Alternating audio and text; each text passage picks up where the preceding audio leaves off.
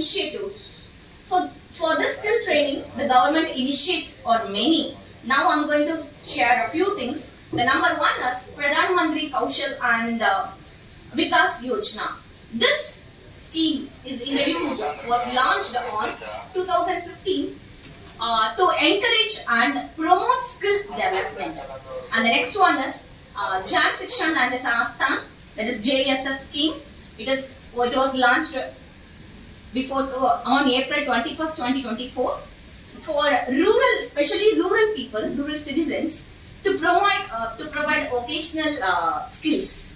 And National Entrepreneurship Training Scheme, that is to provide a graduate or a diploma certificates for 6 months to 1 year training.